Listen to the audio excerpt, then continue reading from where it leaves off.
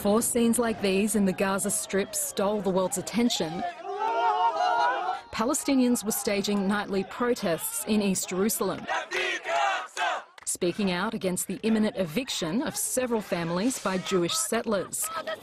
The context for this dispute dates back centuries.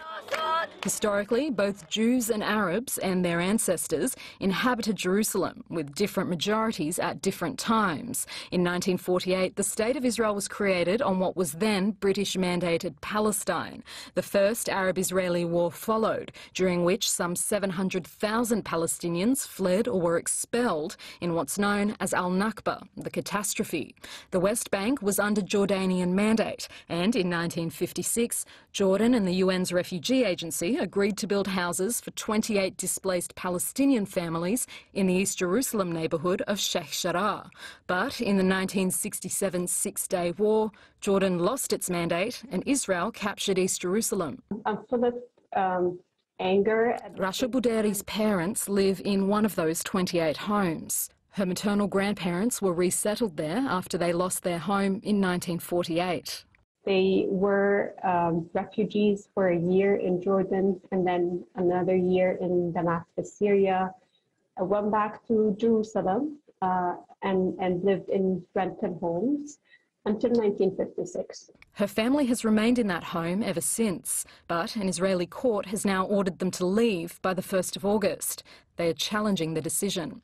Every corner of that house, every corner of its garden brings back beautiful memories, but it's a bittersweet feeling because we knew that this day might come. In 1970, Israel passed a law allowing Jews to reclaim property they owned in East Jerusalem before 1948. There is no comparable law for Palestinians. Jewish settler organisations began laying legal claim to Sheikh Jarrah, saying the land was bought by Jewish associations in the late 19th century. The Israeli courts agreed, and a long-running legal battle began with the Palestinian occupants. By the 1990s, the court had recognised them as protected tenants, not as owners, but they could face eviction if they failed to pay rent to the Jewish associations. Palestinians have accused Israel of using the law to reduce the Arab presence in Jerusalem, a claim Israel's ambassador to Australia strongly rejects.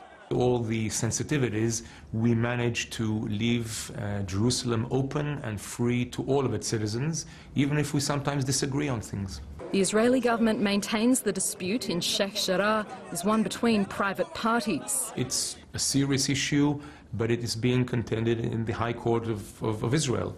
So this is a legal matter. I'm not taking it lightly, but this is definitely not a reason or cannot be used as an excuse to escalate and to start firing thousands of rockets toward Israel. The Palestinian representative to Australia arguing if Jews can reclaim property, Arabs should be allowed to as well. 5 million Palestinians should have the right to return then to their own houses in Israel itself. So it's not a selective process or Israel chooses whatever she wants.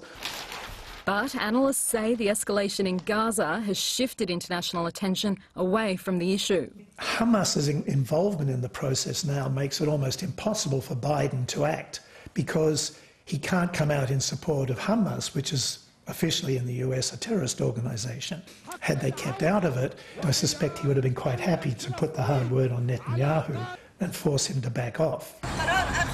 Another 4 families who are facing immediate eviction have appealed the decision. Israel's Supreme Court delayed their hearing until June 8 amid the heightened tensions.